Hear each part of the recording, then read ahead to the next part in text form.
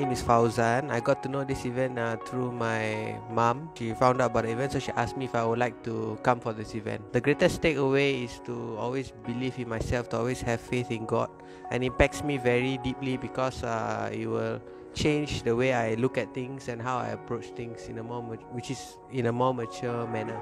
So a friend of me actually came up to me and be like, "Hey Rashid, why don't you attend this event, because it might be beneficial for you." On this path, there is going to be struggles, so it's about remaining steadfast and being relentless and persevere in the journey towards Allah. I think one key takeaway is to be more patient with all the challenges that individuals like myself and other people are facing, and also to be more mindful that people are actually battling their own individual battles in life. So it's about being compassionate and actually being mindful of their feelings as well.